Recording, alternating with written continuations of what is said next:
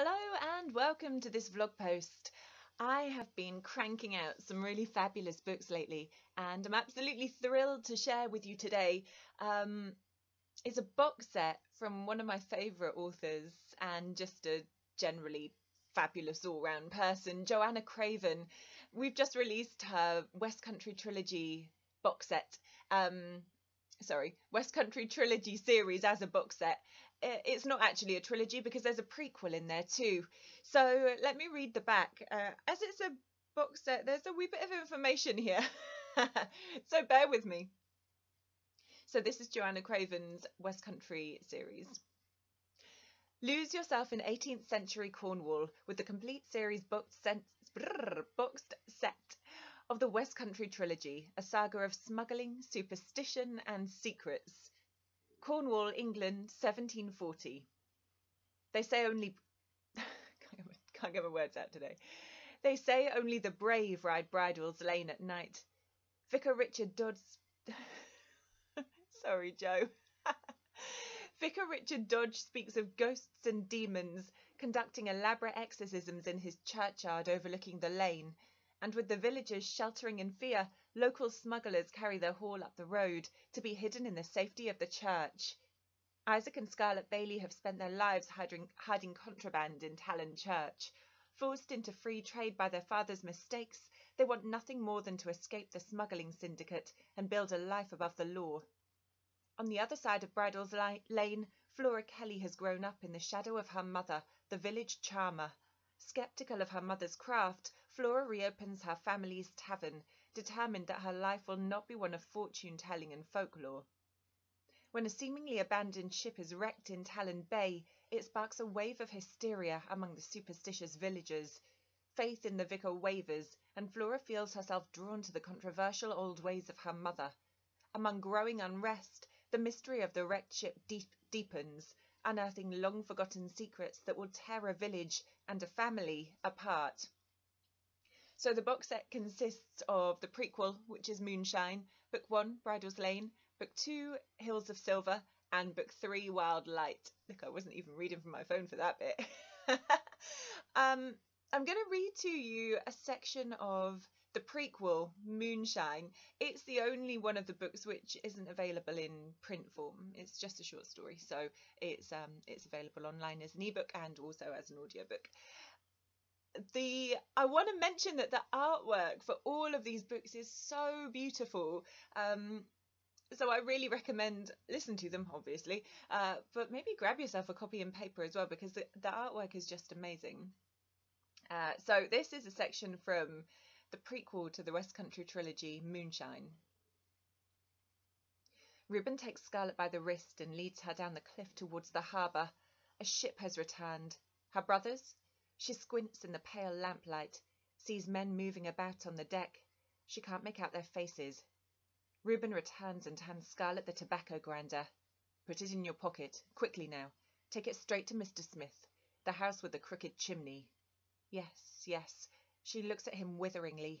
He has repeated his instructions at least 5 times. Does he think her brainless as a fly? The rasp heavy in the pocket stitched into her cloak, she darts through the village and out to the hills. No light around but the faint smoulder of the moon, lamps winking in the houses on Talland Hill. She has never been afraid of the dark, has always liked the peace of it, the silence, the secrets, its ability to make this wild world disappear. Rain runs down the back of her neck. She can feel the earth turning to mud beneath her boots. Through the trees, through the tangled undergrowth. Fast, quiet. Isaac will be impressed. Reuben will be impressed.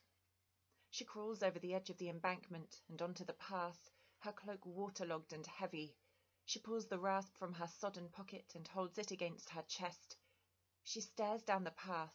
It is narrow and muddy. Cottages spread sparsely along it. The last house in the row of 3.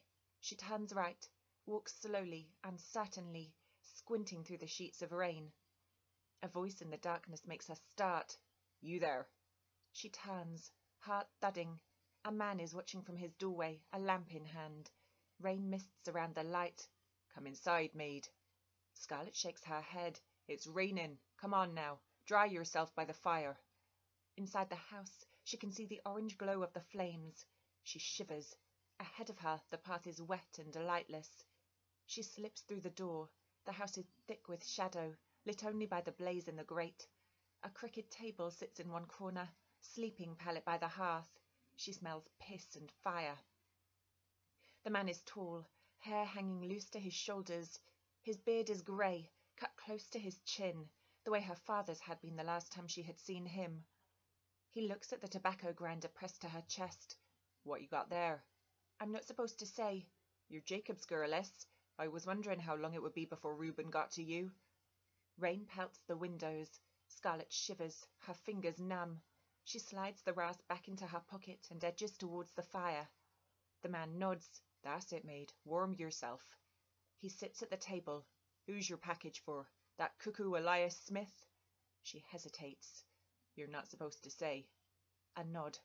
What's Reuben want with you then? An innocent face to slide under the riding officer's noses? I'm good at climbing the hills, says Scarlet. He chuckles. I'm sure you are. He goes to the shelf in the corner of the room and returns brandishing a pocket knife. Scarlet's heart speeds. Run. Her legs feel suddenly heavy. The man kneels in front of her, eyes are level with hers. He holds out the knife. Have you ever used one of these? She shakes her head, can't pull her eyes from the flames reflecting on the blade. He presses it into her hand. Take it. She wraps her hand around it hesitantly. I knew Jacob, you see. I know your Tarsic would not want his girl running goods without protection. Sorry, I lost my place. He folds his leathery hand over hers, guides the blade towards his stomach. Here, a man comes at you. You strike him here. Then you drive it upwards, under the ribs. He jerks her hand in a swift upwards motion. Scarlet feels a sudden rush of energy. She imagines digging her knife into the men who had carried her from the mariner's arms. Fast, upwards, under the ribs. Show me, says the man. Scarlet grips the knife. She holds the blade against his stomach, copies his movement. Swift, angry. Good. Put it by your stockings, Carry it with you always. She slides it into her garter. The feel of it against her thigh makes her stomach swell. She feels old, strong. Can't wait to show Isaac. She grins. The man returns her smile. Go on then. The rain is stopping. Elias Smith is two houses along the road. Well, I almost did that whole sample without cocking it up. Where would be the fun in that? That was a section of Johanna Craven's Moonshine. It's the prequel to her West Country Trilogy, which has just been released on box set. So I recommend you get yourself to Audible, Amazon, or iTunes and pick up a copy. Do I have any freebies? I think I've got a few freebies. So if you would, I'm not promising that because it's a whole box set. So if I do have freebies, that's really, really good value.